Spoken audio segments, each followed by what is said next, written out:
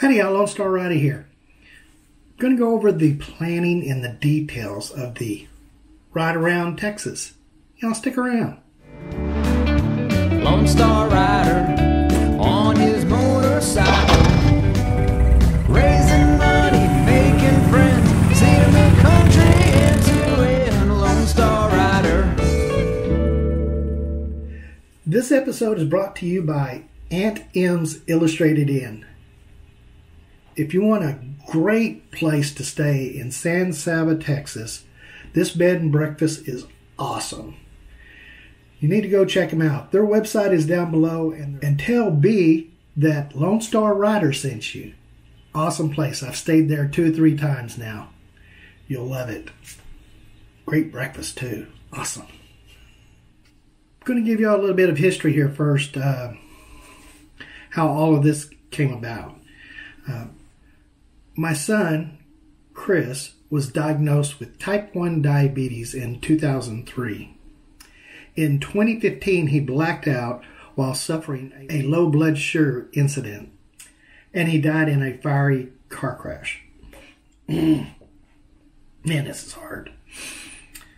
Years have passed blaming myself and wondering if there was anything that I could do to prevent him from dying. And I came to the realization that there wasn't anything. In January of 2018, I had this vivid dream that I was riding all over the country on my motorcycle, raising awareness and money for the cure to diabetes. And the dream was so vivid, I was handing this $90,000 check to the American Diabetes Association. I thought this was a great idea, so I actually got partnered up with the American Diabetes Association, and I was on my way in June of 2018. I've been riding some type of two-wheeled motorcycle ever since I was a kid. Anything from mini go-karts, dirt bikes. My first legal bike was a Enduro. They call them adventure bikes now. It was a Enduro 250 Yamaha. And I remember working all summer to pay for it. $500. That wouldn't happen now. And I've rode trips all over the country before I started this Riding for a Cure. And I've been wanting to do this ride that the Iron Butt Association has on their website. I read this many years ago. And they do this ride 3,100 miles around the Texas border. And they do it in less than 85 hours. Ain't no way that I'm going to do that. I've modified this ride, which is just a little under 5,000 miles, and there's over 300 stops. And those stops include historical, national and state parks, geocaches, and places that I just want to see. And also, I'll be meeting up with media along the route. Because my main focus on this is raising awareness and money for the cure to diabetes. I'm going to take you to a map that's called roadtripper.com. I use them to plan my trips. And I've got this split up in 2 parts because they only allow 150 waypoints on one trip. So there was more than 150 way trips, so I had to split this up. Now, as of this time of this recording, I had to stop anyway. And as far as I made it was all the way to Del Rio. And there's several different reasons. I broke down with my motorcycle, and there's some other stuff, which y'all will see. And if you go to Facebook and Instagram, you can see that stuff before all these videos come out, because these videos are in more detail of my trip. And you see that I've got, on this particular map, I've got 119 waypoints on here. I don't have some of the geocache waypoints on here. There are some and there are not. But I didn't put them all on here. But they will be in a list. If you want to see that list, it will be posted and you will be able to download that. And everything that I talk about, there's links down below, and you're able to see this map. So I've got all these places here. Bonham State Park, Sanders Cove, Paris Wise House, the Eiffel Tower in Paris. And if you go, we'll just scroll down a little bit more and you can see a couple of things here. There's a couple of stores that are on here. Gators and Friends, I can tell you I didn't make that. Let's see here. The footprints in the sand of monuments was really cool. I just got things listed down here. And this is part 1 of the ride around Texas. And you can see it's all the way around the Texas border. If we go to the second one here, you can see it starts back up in Del Rio and it goes all the way around back to Gainesville where I started. So this map you could use for planning out your trip. I planned this out months and months and months ahead, probably years. Yeah, years ahead of time to get all this figured out. And where I started was at the Iron Butt Association here. And you go to their Ride Around Texas. And they've got 2 different rides. They've got one that's less than 85 hours and one that's less than 70 hours. And one's called the Insanity and the other one's called the Insanity Gold. And it is insanity to do that. And there's people that have done that. But they're doing it in less stops. Because I planned this out for 30 days. And it took me 30 days just to do half of this. So y'all are getting an idea that I have tons more stops and a lot more miles. Their mileage on their map shows 3,100, and I've got almost 5,000 miles. I think about 300 miles less is what I've got tracked, and it'll probably be more than that when I'm done. So we'll see how that works out. And I'm hoping it's not going to take me another 30 days, but it might, so I'm going to plan on it. So that will be a total of 60 days to do my ride around Texas. Now we're looking at the Iron Butt Association map here, and they've got a map and they're stopping at all these cities. And this is how I started my planning out with these cities that they're required to stop in and take photos. In Texarkana, they started there. I started in Gainesville, and I don't know if they require you to start in Texarkana or not. If you're wanting to do their ride, you have to join their association, authenticating your ride, and you got to do a whole bunch of other stuff, and I don't want to do that. But you can see they've got 18 cities listed out that are around the state of Texas that you're required to go through, and it goes down to Galveston, through Big Bend National Park, which I certainly will be doing that, all the way up to Kermit. I'll be hitting Kermit also. I'll be hitting every single one of these towns that they got listed here. And I've already hit all these towns here, Del Rio. So I've hit 6 of their locations. All right, so this is how I planned my trip out. I started with this list of maps here, and I put those into the Road Tripper website. By the way, I think you only get 80 waypoints free. If you pay their $35 a year fee, they'll give you 150 waypoints. So I do pay their yearly fee of $35. And I think it's well worth it because this is a great planning site. I'm going to go to one more map and show you what I've been doing for years and years and years. And that is marking waypoints to things that I've seen. Watching television, reading magazines. I would mark it on the map. And I've been doing this in Google Maps because they let you mark places all over it, which is really cool. And you can make lists, which I really like that. And if we go to My Places, let's see where that's at here. Sure, yeah, Your Places is what it's called. And it shows a list of all these places that I've got labeled and marked. Whoops. That I've got labeled and marked here. I have a ton. Minimize that and let's zoom out and you can see all my places I've got marked in the United States. It's quite a bit. And some of these are public. You can see a lot of these that I've starred, marked, wanted to see. If you hover over them, you can see different ones that I've just marked. I may go to them and I may not. I've also marked them that I've been there. Haven't been there.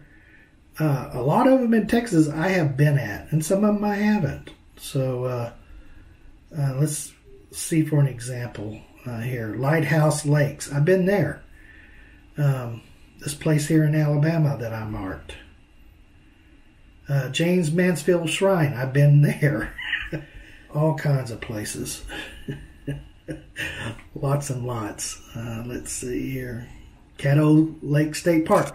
I stopped there on my way going around Texas. Beautiful park, by the way. Monster Mart. Haven't been there. I've been to some of these. Haven't been to that one there. I've been to there, the world's tiniest skyscraper, over there in Wichita Falls. Truck Bed Ranch. This is one that I was reading about, and I marked. I wanted to go to it. So this is how I do my planning. I mean, it's not real difficult, but it's time consuming. But to mark all these have been over years. Google Maps, and you can make lists, and you can do all kinds of neat stuff there. I think I'll take that private off there. Some of these are private and some are not. I want to go. There's bridges that are public. Texas State Park are public. I need to make that one and this one public. Ghost towns, scenic spots, stuff like that. So you're kind of getting the drift on how I plan this. You know that I'm pulling a trailer. Well, some of you know. I was pulling a teardrop trailer that was donated by Trailer Time Inc. up in Willoughby, Ohio, and it was a great trailer. It was their demo model, the very first prototype they built. They pretty much donated a lot to me. It got to the point where I took that top off and built another trailer because it just got wore out after 2 years. So it was a good trailer for that time. And I probably could have kept repairing it and kept using it, but the trailer I have now is a pop-up, and there is a list down below on the video on the trailer build if you want to watch that. It's a great trailer, weighs about the same as the other one, and it pulls pretty much the same too. I use that trailer to sleep in most nights. And I say most nights is because I'll get a hotel once or twice a week just to get out of what I lovingly call the box.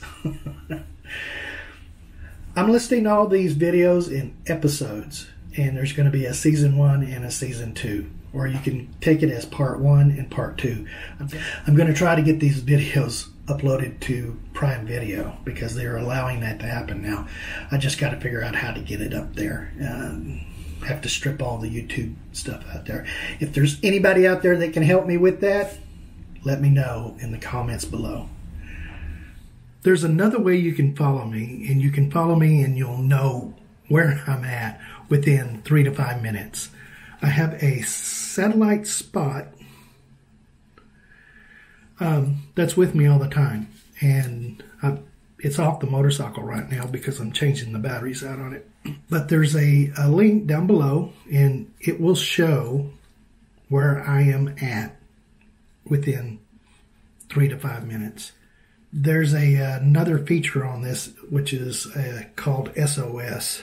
It's right there. It's right there. I've used it once when I laid the bike down in Death Valley with my daughter riding with me back in 2009. That's when that happened. I wasn't doing videos back then, but I'll put the link down below to the blog post. Anyway, when I pushed the 911, the cavalry came. They were there within 30 minutes. So this is their third version, and they've got a new one out. That's their fourth version. Don't have that one yet, but I will have it. I've had every one of them, the Spot 1, 2, 3, and I'll have the 4, because this thing is a lifesaver. I wasn't dying or anything, but and people go, "Are you crazy? Do you want people to know where you are?" Yes, I do. I want people to know where I'm at. I want them to come up and say hi to me. It's the whole idea of me riding. And also my family knows where I'm at. And if I don't push the OK button every night, my sister might get concerned. But anyway, you can find me on Spot, and I'll put that link down below. The other thing too is that I've got a site called Spot Walla, and it shows the progress I'm going through on my rides, or for the year, or whatever I set up.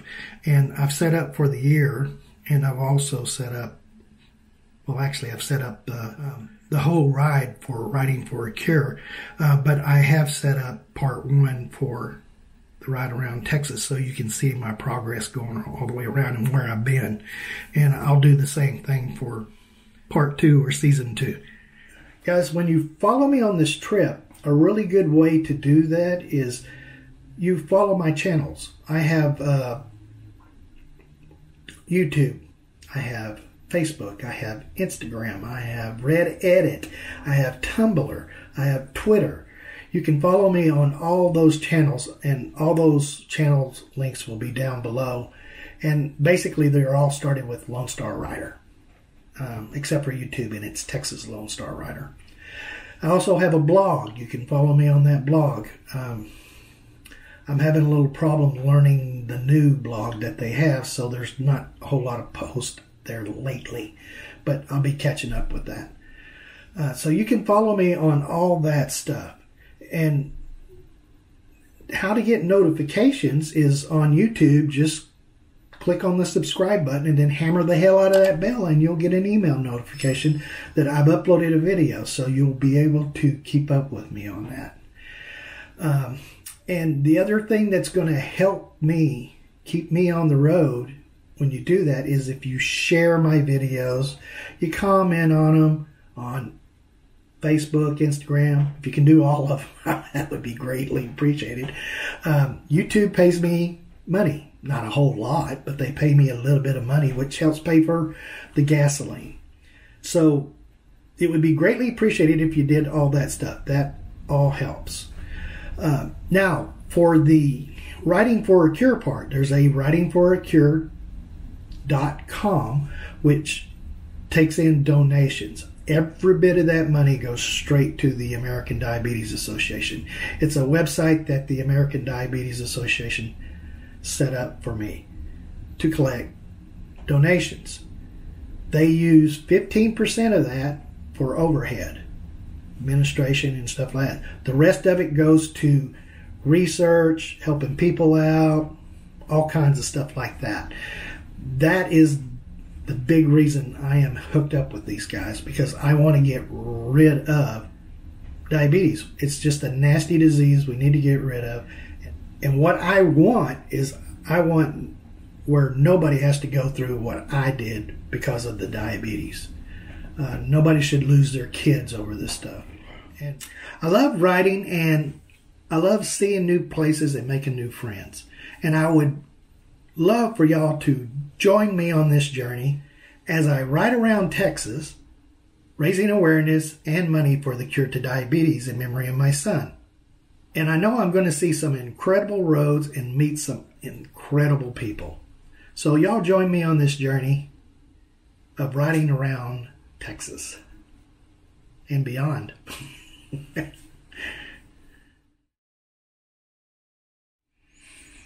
Well, I love riding, and I love going,